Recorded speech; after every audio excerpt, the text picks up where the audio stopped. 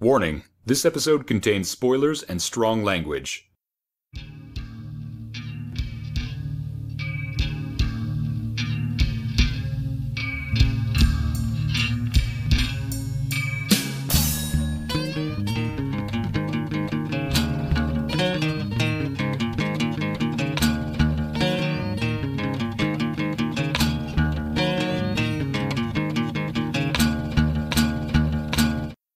Hello, and welcome to the latest episode of Masters of Carpentry, a John Carpenter appreciation podcast. I'm going to call it something different every single time. An appreciacast. An appreciacast, a lovecast, what have you. Joining me, as infrequently, is my partner in crime and in life, Julia. What up, world?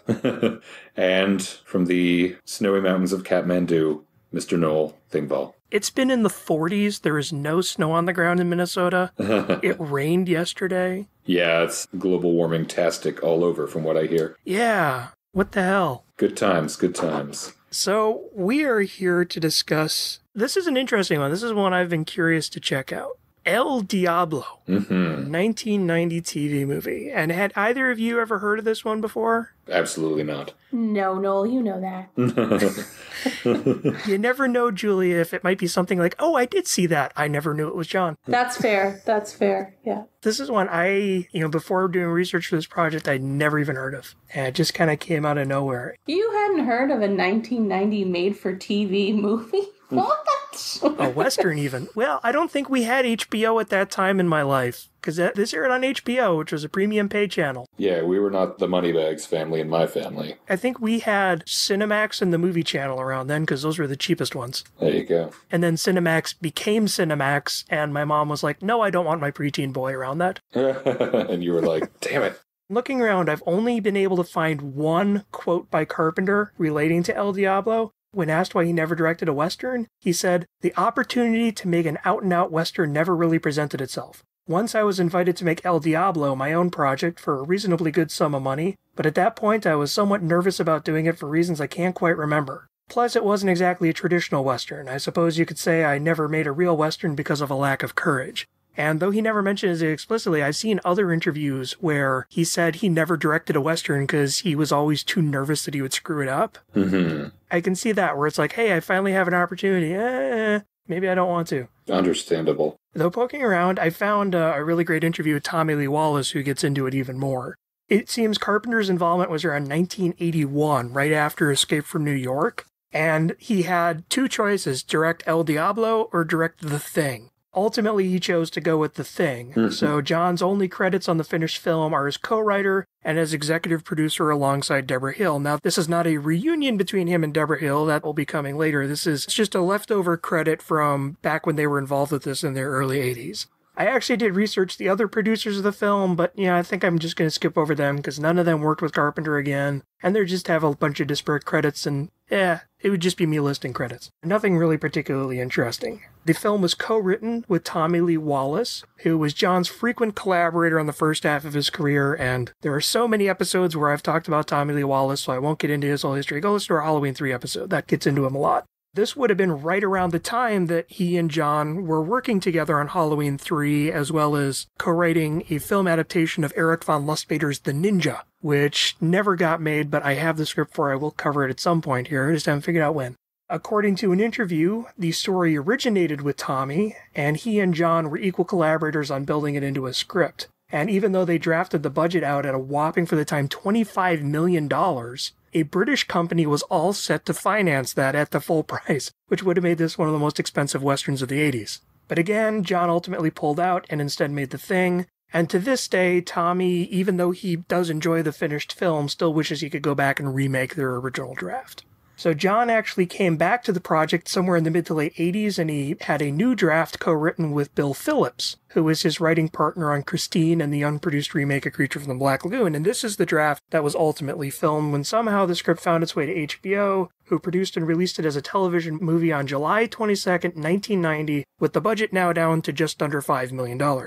It was ultimately directed by Peter Markle, who basically just continues to direct oodles and oodles of television episodes, as well as topical TV movies like Saving Jessica Lynch, and Flight 93, not to be confused with United 93. And his few feature films include Hot Dog the Movie, Youngblood, and Wagons East, which I believe was John Candy's last film. I believe you're right. I believe so, yeah.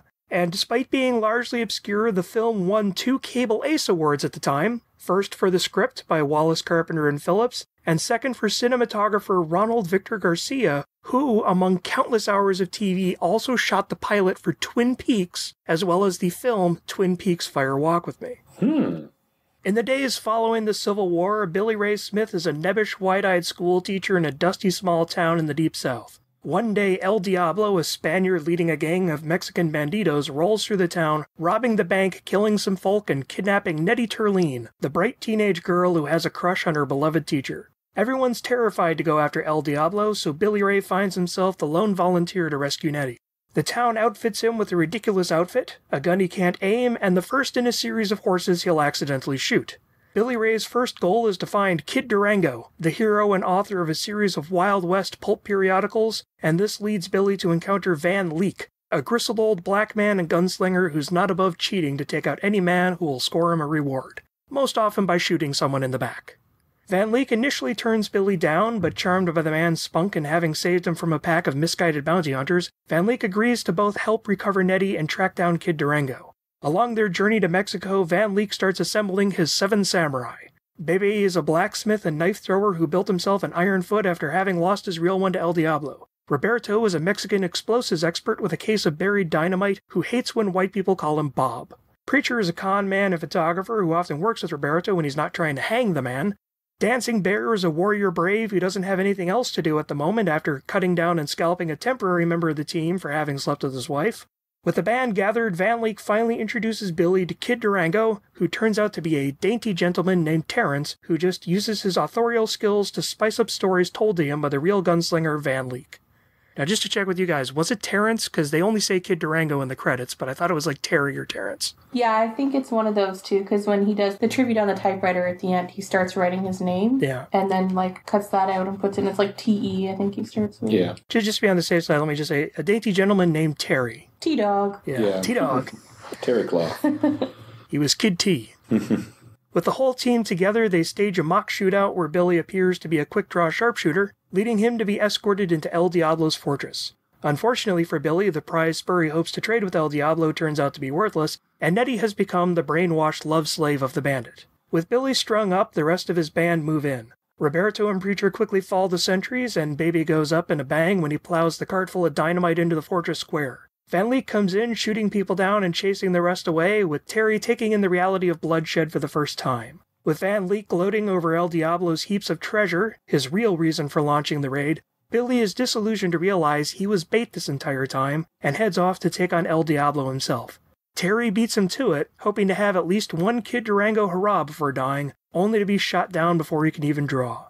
El Diablo is about to execute Billy when Van Leek arrives, challenging the bandit to a standoff. Shockingly, Van Leek loses, taking one in the shoulder. As he's about to die, El Diablo suddenly lurches, having been shot in the back by Billy. With El Diablo dead, Billy returns home to the small town, reuniting Nettie with her mother, and decides to follow in the footsteps of Terry by writing a series of Western adventures, albeit this time sticking a little more closely to the truth. Alex, do you recommend this movie?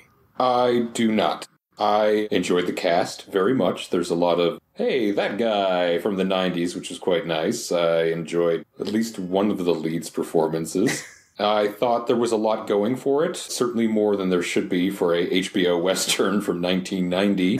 They had some good witty liners, a couple good jokes that land, and some good character beats. Great squib work. Yeah. And an arrow gag that just really was great. Wouldn't be out of line of a Sam Raimi film.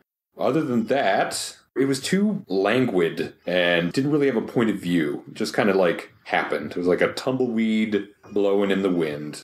Julia, do you recommend the movie? No, and I wish I could say the reason as eloquently as Alex did. I just thought it was really boring. Yeah, you were not too thrilled. I was not feeling it at all. I mean, I appreciate that the characters were quirky. That kept you guessing, I guess. Mm-hmm. And again, yeah, the other things that Alex has highlighted, I did like. I thought that there was a couple good special effects things. I think that it might necessarily not have been such a bad idea. It was just hella long for some reason, for like not much actually going on. I was furious. I'm like, why are you not 85 minutes? Yeah. You need to be 85 minutes. I couldn't imagine watching that with commercials. Like, it's 1990. You have no other option except to watch it with commercials, I'm guessing. Well, it's HBO, so there wouldn't be commercials. To be honest, if I was watching that on TV, commercials or not, I don't think I would have made it. Okay, I definitely wouldn't have made it. Yeah.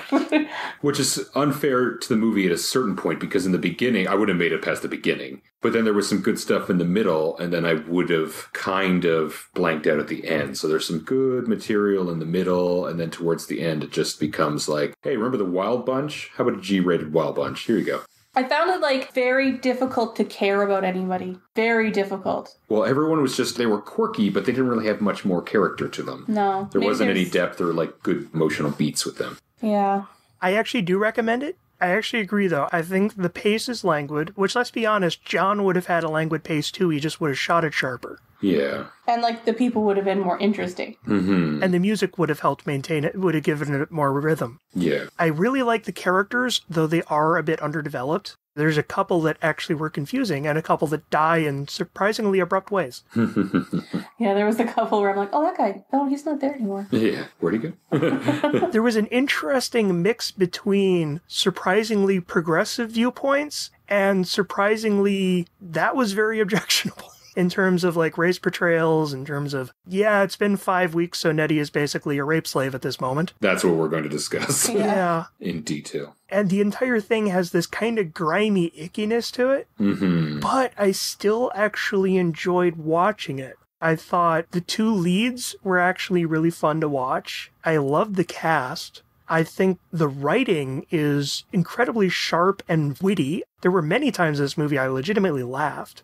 I think there's some wonderful twists that happen at times, and there's a few of the action scenes that are actually quite well put together. I would love to have seen John's version. I would love to have seen the original version that they intended, because this does have the feeling of a TV movie, but even for a TV movie, it's actually surprisingly well shot. There are some really nicely constructed scenes, and again, there's just this kind of fun tone to it, this whimsy to it, that really pulled me in and kept me going. I am definitely going to side on the side of recommending it. Alrighty.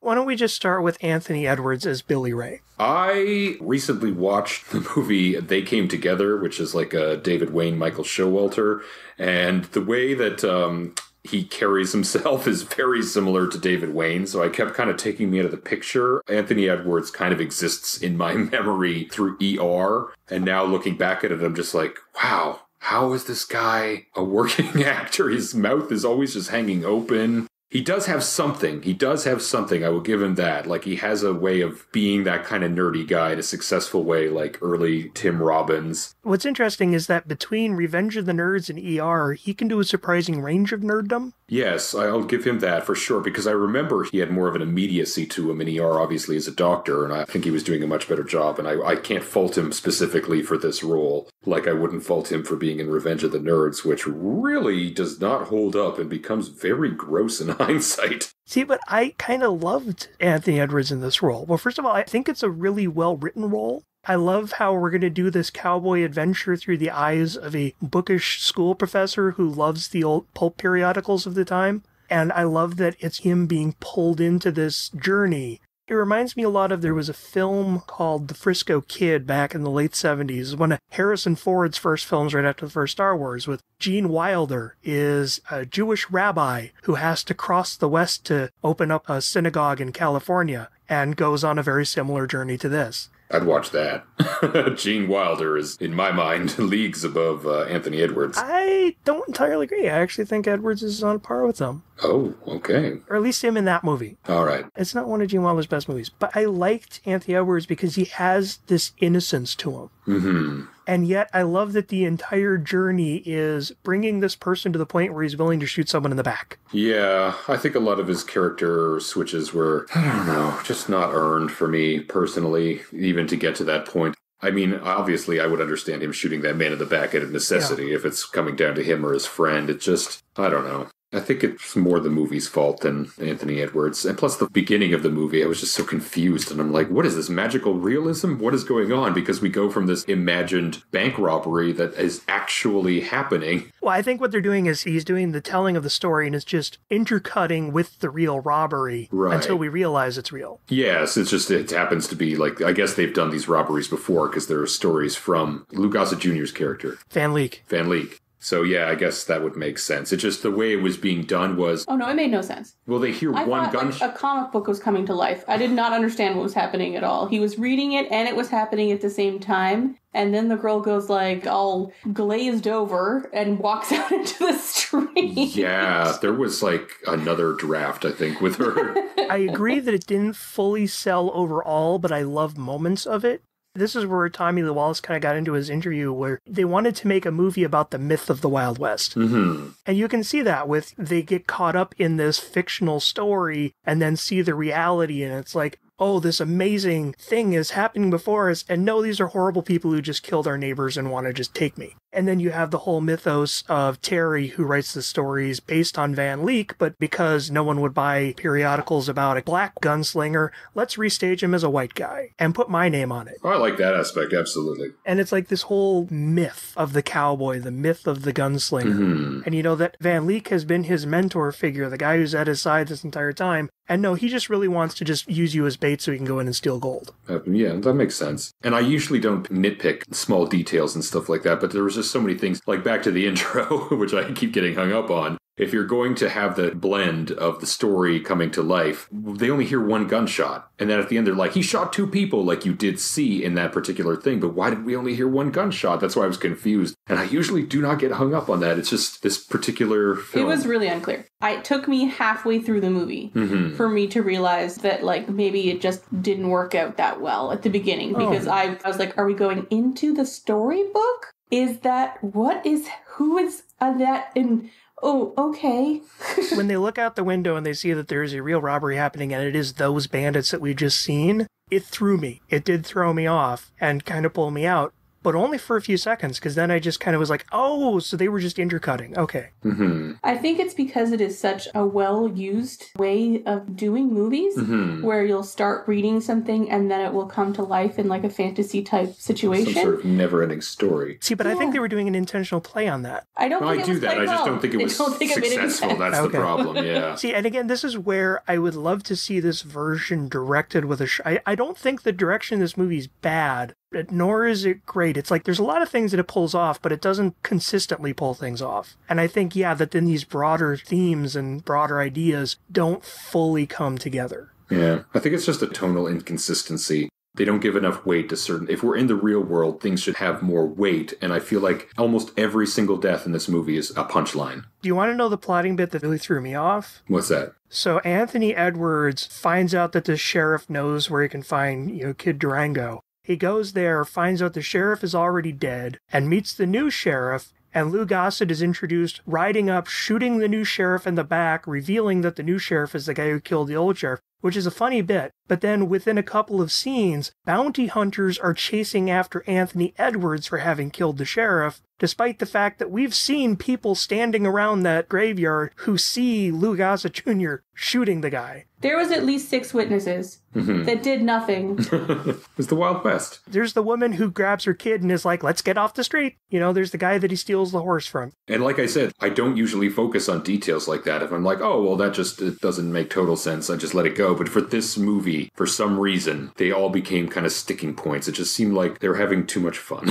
It felt like it's missing a moment where Van Leek, when he says, okay, grab a horse, come with me, does something that pins the crime on him so that he'll use this kid as a distraction so he can get away, but then he feels bad about it and comes back. Yeah. I could then buy that, because then that would tie into the revelation at the end of the movie where Van Leek was using him as bait. I could have used more close-ups, like reaction shots of people's emotions. It seemed like a play to me. And that's what's weird, is that we do get a lot of close-ups and emotions, but they're inconsistent about when we do. No, and I agree with you both that there are messy bits of construction in this movie. Julia, what were your thoughts on Anthony Edwards, just in general, as a character and actor? I think Anthony Edwards really could have been somebody, and I think the problem was that he knew it. And I think that Anthony Edwards really likes Anthony Edwards. More than the world did. I was telling Noel that it was, he just reminds me of David Wayne now. Because, I mean, he's not a bad actor. He's a good actor. And he does have some charm. But I feel like he, is just really into himself. Maybe, I don't know. I think he thought he was the star of ER and it didn't work out. He didn't know George Clooney was going to show up, And I think that was kind of his downfall. He was just really into Anthony Edwards. Yeah. And not enough follow through. I can see where you're coming from, and that's something that I have seen in other Anthony Edwards roles, because, yeah, he was stuck playing the nerdy, nebbish character for like a decade before he finally managed to break out of that with ER. Are you sure about that? Because he was still a nerdy, nebbish character in ER. He was, but he was also dramatic. He wasn't playing it comically. And ER was still a year or two after this. So he hadn't even gotten there yet. So I wouldn't be surprised if he did have some frustrations, but that never came through to me. I actually found him very convincing as the character. I think I found him to be a joke. Well, the character is supposed to be a joke. But I mean, not in a way where we can be friends or care about him, in a way where I just found him to be unworthy of having a movie about him. See, but I like that because he's the outsider looking in on the myth of the Western. I think you're giving it way too much weight than it had. I did not see that at all. I just thought it was silly. Well, of course it was silly. Was it the pants? The pants was just the tip of the iceberg, but the pants were ridiculous. And then the whole recurring gag of how many horses does he accidentally shoot? 3? 3 or 4, yeah. Yeah. And I like that. See, that's the thing. All these things I should like. It's just, everything was just so inconsistent. It just felt like lots of good things in a salad, just not mixed together properly. See, and then I even love the whole bit of just aim at that star all night. And then when his arms finally give way, he shoots another horse. I like the bit where he's sitting down there writing in his book when the other guy comes at him with a knife. Mm-hmm. They're strong jokes.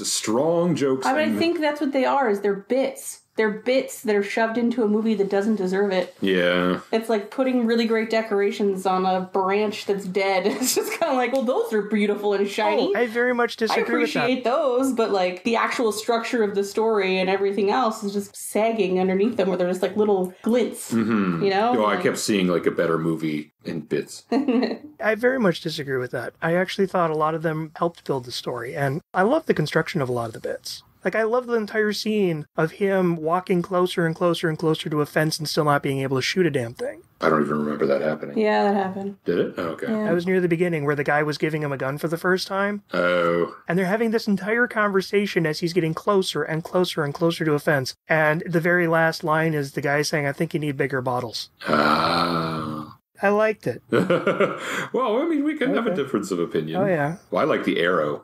When the guy takes the arrow with great effort out of his belly, and another arrow goes right in the same spot. That was good. I love that bit. I actually love that entire bit with the whole photograph and shooting everyone down but the one guy.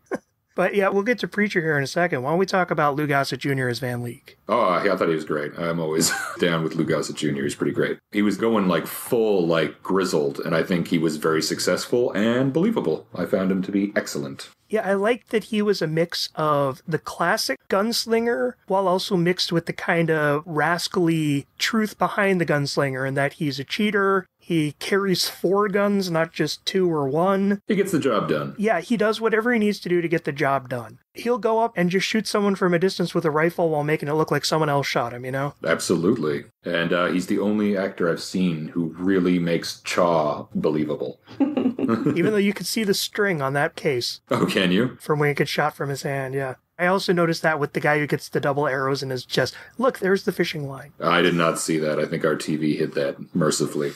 Magic of the movies. I like him. I like the way they handle him being a black man in the Wild West, too. Yeah. The only thing that dates this as post-Civil War is the fact that he's wearing a Civil War outfit. Yeah, that makes sense. Yeah, and he commands such respect because he is not a person you want to fuck with. The one guy who's racist to him, he instantly throws a noose around the guy's neck and puts a knife at his throat, Mm-hmm. You do not mess with this guy, but he can also be charmed, and he can also be won over. And in the end, he kind of sometimes will do the right thing. Enough so to keep him likable throughout the movie. And I like that he's been going off on all these adventures, and let's just jump up to Kid Durango, played by Joey Pantoliano, in an almost unrecognizable role. Well, it's because he's playing Katharine Hepburn. Yes, he is. And again, a very fey, effeminate man, obviously gay, but I like that they still treat him as an interesting and noble character that even though he's riding on this guy's coattails, still commands a lot of respect. I like that he has this whole thing of witnessing a real gunfight for the first time, freaking out, and then being like, you know what, for once, I'm going to be Kid Durango. Yeah, I liked him. Joey Pants. I've never seen him give a bum performance, so I was down with him as well. Probably the most prolonged death, too. Yeah, that got a bit ridiculous, especially since, like, the big problem I have with this movie is it never gives enough weight to scenes, and I'm like, you have good material there, and you're not landing it, and I don't know what the deal is. I think my problem is he has 2 goodbye speeches. Yes. And instead of picking one, they show us both. Yeah, I thought it was ridiculous. I just pictured the Diablo character just, like, playing on his phone. Yeah. Because I'm like, what is that guy doing this whole time where he's saying this, like... He's reloading. Heartfelt response. Checking his He's just spurs. like, you guys wrapping this up? Or I'll just continue to stand here? When his intent was to kill Anthony Edwards anyways, I would have just shot Anthony Edwards while he was saying goodbye to his friend, if I was so diabolical. And then I love that he's like, but you shot him before he could even draw. I was getting bored. Yeah, that was before. That's his thing, though. He, like, charms you with his eyes because everyone looks at his eyes and not at his hands. Yeah. And then he shoots them in the head. Well, let's just go ahead and keep talking about El Diablo. Yeah, it's fine. I thought he was miscast. Yeah? Because you thought he was too young, right? I thought he was too young and, like, way too, like, Baby-faced. suave and baby-faced, you know? I understand that he's supposed to be charming, but I would have appreciated someone a little older, maybe a little bit more character to his face, and definitely Mere character at all. Like, yeah, he was, I don't know, like, if you're going to be that menacing throughout the land, don't make me look like you're going to teach me flamenco. Be scary! Yeah. I just think the guy was kind of lackluster. Yeah, he You know, didn't have that Michael Shannon thing he needed. Yeah. He needed to be Antonio Banderas, and he's not. Yeah.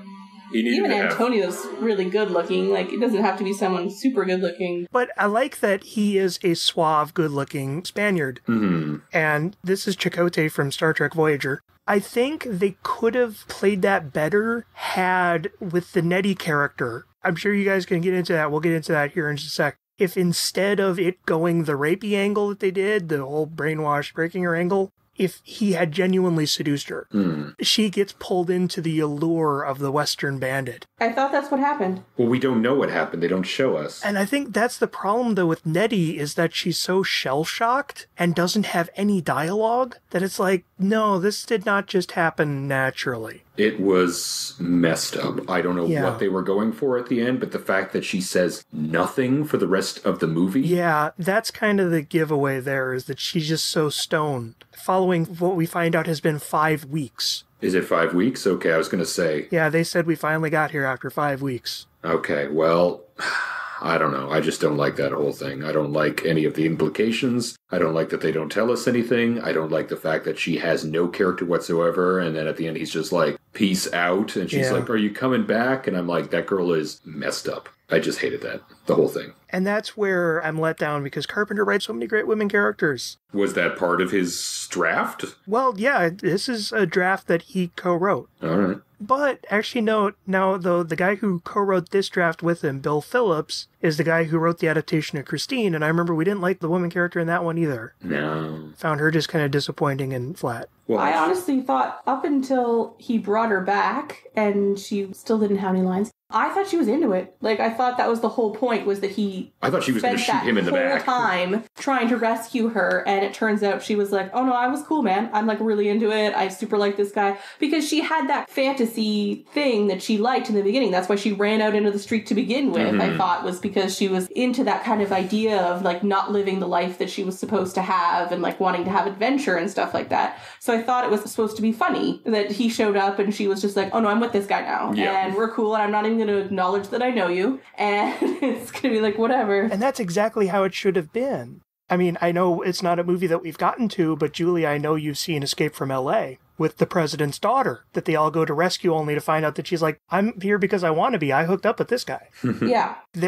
Carpenter's doing that properly. This one, it's like, I can see that that is supposed to be what's happening, but because of the way they're choosing to deliver it, it creates so much doubt and so much concern. And confusion, yeah. Yeah, it's like obvious that's not what it is because they didn't give her any lines. Yeah, it's unclear. Yeah, so she's just kind of like, and then it's so wretchedly horrible that he goes out of his way to save her, and she's essentially unsavable because she was so messed up that she can't go back to the life she has. Yeah. And then to put on top of that, he leaves her there. It's like, yeah, peace out. I did the thing that I was supposed to do. You're safe. Don't worry about it. It's, recovery's your business. I'm gonna go write some books on a horse. I gotta hit the dusty trail. See you later. I'm sure her mom will be very supportive. I'm sure. Yeah, that is one of those bits where it's like, I want to know if there was more here on paper because something very important is missing there. Yeah, a lot of whatever is going on with El Diablo. If you're going to have like this myth looming large over the land, if we're doing this classic take on a man on a mission movie, I'd like to see evidence that El Diablo is as bad as they say, not necessarily in terms of Nettie or whatever her character's name is. I don't want to see that. Yeah, we don't need to see him like straight up rape a teenager. No. I don't even want to see that. Like maybe like something to show, maybe just rewrite the whole thing. I don't even want to He did shoot the old guy in the head. Yes, he did shoot the old guy in the head, but the way that everyone in the whole land is afraid of him, I want to see, like, torched villages or something like that on the way. Well, and then there's the whole, so why do they call this the death tree? The tree covered in skeletons. Oh, yes. Okay, yeah. Yeah, I enjoy this movie. I enjoy a lot of what's in this movie, but I definitely agree there's things missing. What's weird is that for a movie as long as it is, it could use some more stuff. Well, that's what's so frustrating is just like, if I have to sit through a movie for this long, let me know these characters a little bit. Explain what the hell you're talking about. Yeah, it's like a sketchbook. And I think that's part of the problem of the languid pace was instead of drawing everything out as much as they do, we could have maybe just had more of actual stuff. We didn't need to spend 2 minutes waiting for the guy who got shot in the head to fall down. It's an interesting bit, but boy, does it go on long. When people are writing movies, they'll have that whole thing where they have all the Post-it notes up on the wall with all the scenes and cool ideas. It feels like this movie's just made up of those, but no interconnectivity. The Christmas tree that only has shiny ornaments, but the tree's no good. I don't understand your Christmas metaphor. No, but again, I find it inconsistent. Look, I'm looking at a Christmas tree. Oh, that's what that is? I've got festivities on the brain. See, and then that's also what's weird is it's not until like 50 minutes in that we realize, oh, this is a Seven Samurai plot where we're building a band. Yep. But then that only lasts for about 20 minutes before 3 members of the band are suddenly dead. 2, just from having run into guards before they even got in the building.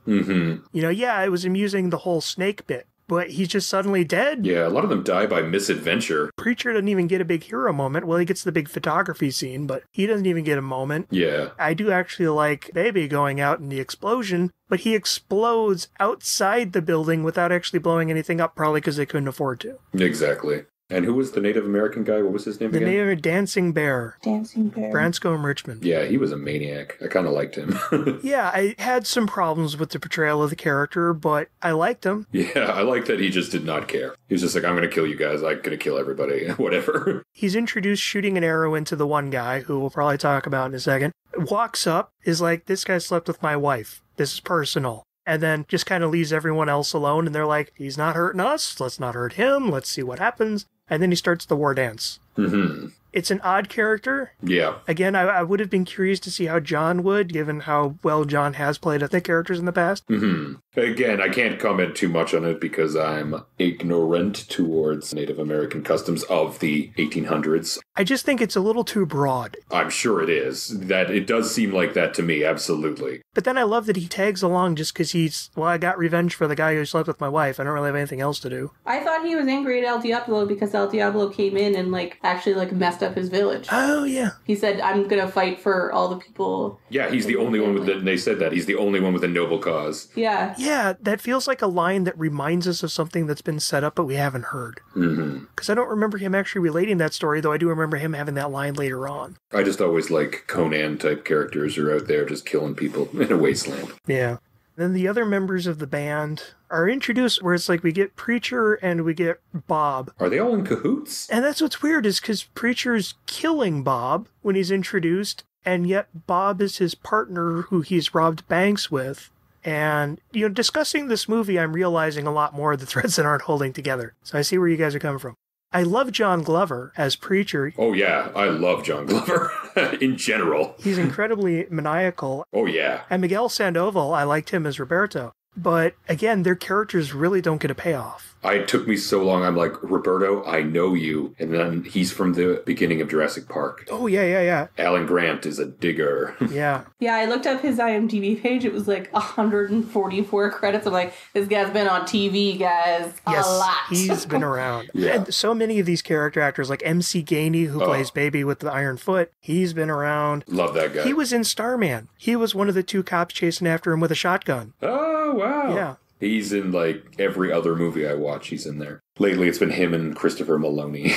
I mean, yeah, there's so many great character actors in here. Can't fault the cast. And I love their performances. Well, they're doing that thing that they do, but it doesn't really link up together. It just seems like a lot of demo reels almost. But I mean, and I love Roberto, playing around with the nitroglycerin and fucking with everybody. Mm-hmm. But again, he doesn't get a payoff of using the explosives. That becomes Bebe's thing. Right. So back to the introduction of Preacher. Is Roberto and the guy with his neck messed up, are they with him? What is the deal with that woman who's with them? I don't know. Julia was like, why did they leave her behind? Yeah, I thought she was in cahoots because she was the one collecting the money. Yeah. And totally sleeping with the preacher, obviously. I thought she was part of the show, too, because I'm like, she can't be part of the town. That outfit is not someone who's part of the town. Yeah. Especially when you're trying to pretend to be Baptist preachers. Yeah. And it was so fun hearing the Let's All Go Down to the River song, which Sam Peckinpah was one of his favorite songs, and in every single Sam Peckinpah movie you hear that song. Oh, amazing. But yeah, no, it's like, how did he become part of this town to the point where the preacher is the one who's executing prisoners? Yeah, exactly. I'm like, that's not what a preacher does. And he's executing his former partner, who he then reunites with. There should have been a big story between those two that we never got to see. I thought because the guy's neck was messed up, it's just something they did. He,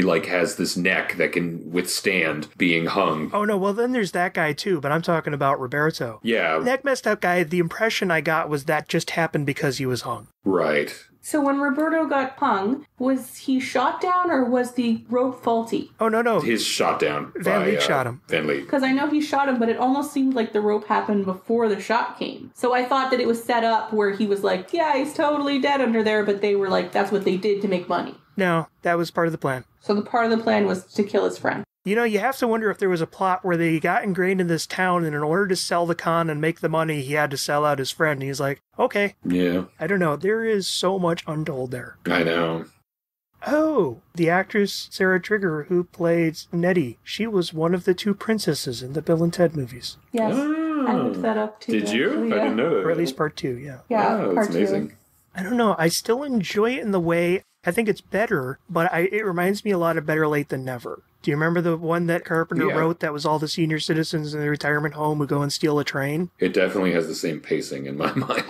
It has the pacing issues. It's inconsistent in terms of connective threads. Mm-hmm. You have a lot of suggestion of backstory that we kind of frustratingly don't get to hear. It's a collection of quirky character actors playing quirky characters. The story takes some pretty big twists and turns. It reminds me a lot of that. And I think part of the problem is that this is what happens when you have a piece of writing that is so John Carpenter that Carpenter isn't the one directing. Well, he knows the pace of his own music. Because, we even noticed this with, Escape from New York, where a lot of the story threads didn't quite hold together, but the movie was still so slick and entertaining, and it kind of knew how to roll over stuff like that. Mm-hmm. So that it kind of had the illusion of holding together. This was both drafts, the original one he did with Tommy Lee Wallace and the rewrite he did with Bill Phillips. He intended to direct. He intended to direct this movie. Right. So it wasn't a piece of writing that he just sold or did for hire. Mm-hmm. This was intended to be a John Carpenter movie. So it would have been interesting to have seen, would those problems still really be a problem or be just as apparent of problems had he been the one at the helm, as opposed to the guy who directed Hot Dog the movie. We'll never know. What were some bits that you both liked? The arrow. The guy's belly that goes in again. I like how much use they got out of that arrow squib. We saw it like 4 or 5 times. Yeah. The squibs were great. Squib works were great. When someone gets shot, they really get shot. I like I said, the actors. I liked all the actors, good character actors doing their thing. I liked That's about it. I'm not trying to be negative, I swear. There's nothing that really strikes me. I'm trying to think of any particular scene or anything. Oh, what was that thing I really, really liked? The credits? Oh, no. That was the best! What did I like? What did I like? One thing. You have to think one thing. It's your good deed for the Christmas season. Did you like Joe Pantoliano's character? Not really. Uh-huh. I thought he was overworked. Sorry. I don't have anything against Joey Pants, though. He was trying with the material that he had. That's not his He's like fault. 6 years off from Bound. This was post-Goonies. Oh, yeah, he was in Goonies. God. Joey Pants has been around since the 70s. Yeah. Wow. I was looking at his IMDb page. It's crazy. He did not get his due until, like, post-Tarantino. Okay, I remember something. Okay. What's the name of that guy who was in the Civil War? What's his name? Kylo Ren. Kylo Ren. Kylo Ren, when I actually did like the scene where Anthony Edwards was stuck in the shack. Okay. And he came and talked to the guy. I liked watching him shoot everybody, although I thought, wow, there's really no weight to these deaths. But I did actually like watching the sharpshooter action. And I liked him talking to the guy. I thought that was a good scene. Yeah. I like how he's chumming up with the guy, and the guy is trying to put on this whole fake nobility of, we're trying to track down the guy who killed the sheriff. And like, no, seriously, how much is the reward? And the guy is even telling him the wrong number. He's like, yeah, it was just 200, split 5 ways. He is not a good liar. That's all I got. Anything else? Even that scene was kind of confusing where he's like on the ground, they can't find him, and then they see him in the, like, it just wasn't done well. I can't think of anything else that you said. You were pretty grumpy watching the movie. Yeah, I was pretty grumpy. The music was, again, inconsistent. You know, half the time it was just cheap background music in a TV movie. Mm-hmm. But there were times, you know, when they brought out the guitar and they did some good themes. Some Morricone. Like during the big final climax, you got this bass percussion that actually sounded a lot like what you would hear in a John Carpenter score. I wanted more of that. Yeah, I could see that. I don't know that I have much else to say about the movie. Talking to you both about it has actually quite disillusioned me on the movie, but... I'm sorry, we didn't want to bum you out. We do that a lot. I just finished watching the movie for the first time before we were recording, so I was still on a buzz. I just keep putting on my critical eye when we do these movies. No, that's what you're supposed to do.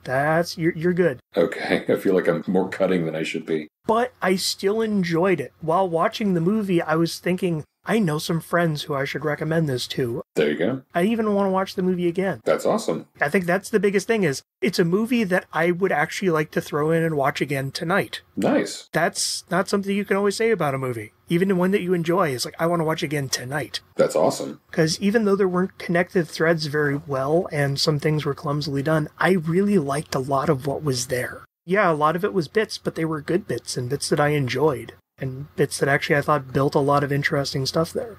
Any final thoughts for either of you two? That arrow was great. Twice. In the gut. I loved it. I want to also just add as a final note to El Diablo is that our regular listeners might notice that there's going to be a gap in the episode numbering between this episode and our next episode, which I believe is Memoirs of Invisible Man. And that's because what should be our next episode is a 1991 TV movie Western, because this was kind of a trend at the time, written by John called Blood River. And this was a film that he wrote back in 1975 for John Wayne, and this was going to be John Wayne's next film after The Shootist. But then he died while making The Shootist, and it was going to star John Wayne and Ron Howard, and it was ultimately produced in 1991 as a TV movie starring Wilford Brimley and Ricky Schroeder. Same guys, basically. Yeah, same guys. And the unfortunate thing is that it's the only movie for this project that I have been unable to find. I think that's for a reason, no? Fates. I should amend that is I have found a copy, but it is entirely dubbed in Russian. You need to take a class. Yeah. On Sundays. Yeah, your Sundays are booked. They're going to be in a church basement, and I want to hear back from you in 6 months. I legitimately was like, I know a few people who are Russian, but that would be so much work to commission for someone. Yeah, you'd have to owe them some big time favors. And the other thing is that the film has been released on VHS in the UK, and it wouldn't cost that much to buy a copy and import it, but then I would have to track down and buy a VCR that can play a UK-coded videotape. That would be more expensive. You'd have to find a pal to get you one of that. Oh, that's a pal joke right there. So I'm going to just leave a gap in the numbering, and if we ever recover this film, we will cover it here on this podcast because I really want to. So otherwise, I don't think I have anything else to add on El Diablo. Solid 1 out of 3 recommendations. Yeah, and even I don't know that mine's entirely solid anymore, but but I do recommend. It's a film that I recommend with reservation. Again, it's like Better Late Than Never. It's not a film that holds together. There's stuff that could have been done better, but there's still a lot of really nice stuff in there. I still had a fun time watching it. I laughed a lot while watching it. If a comedy makes you laugh, it kind of succeeds. There you go. Oh, this was a comedy. No, it is. It's meant to be a comedy. Yeah. Oh, that's why there's so many people dying in the girl that got raped stupid. Yeah. Yeah, I do grumpy well, guys. When I commit, it's 100%. Anyways, I think that'll bring us to a close for the night. Yep. Thank you for listening to another episode of Masters of Carpentry. And we will see you next time, folks, for... I think it's going to be Memoirs of an Invisible Man. Probably Memoirs of an Invisible Geisha. Is that the one with Steve Martin? I don't know. No, Chevy Chase. Oh. Chevy Chase and Daryl Hannah. There you go. We'll see. We'll see. And if later down the road people are listening to this years later when we've been able to find a copy, the next episode will be Blood River. But for most of everyone who's listening as we post them, that will be Memoirs of Invisible Man. Stay tuned. Oatmeal Man. Oatmeal Man. Isn't starring the Oatmeal Man? Starman. No, the Oatmeal Man's in that movie. Wilford Brimley. Yeah, he's the Oatmeal Man, right? Yeah, he's the Oatmeal Man. See? There you go. Waker Porge. I have the diabetes. That's him. Well, it's not the oatmeal's fault. It's all the syrup you put on top of it. No, he eats the oatmeal because he has the diabetes. What? It lowers his shit, man. All right, if that's what you took from that advert. I remember when I had a case of lowered shits. Are you okay?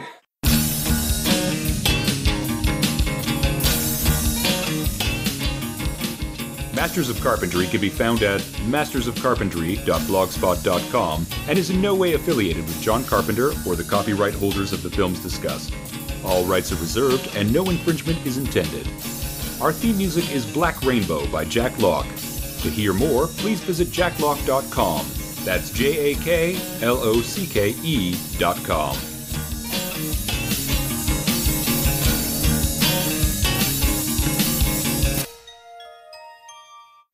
So is it a movie about hot dog? I think you shouldn't find out. I think it's one of those raunchy teen comedies. That's what I would imagine, yeah. Like so the Whoopi. Hot dog is a penis? The hot dog is probably an erect penis. Maybe hidden in a bun. Sorry, guys. Maybe one too many squirts on it. Hot dogs and buns. I just imagined it was about hot dog, like Archie's dog. I just picture now a guy offering this hot dog to a girl, because all posters were like that. They were like buckets of popcorn in a guy's lap, and the girl reaching down. The guy's like, yeah. 80s. What does that mean? It's a popcorn trick. What's that? Okay, here's the plot of Hot Dog the movie. We were completely wrong. Two raunchy young guys who inherit a skiing lodge, and in order to drum up tourists coming to ski there, they decide to hold the bikini skiing championships. It makes sense. It's good. For men? No. Oh, not interested.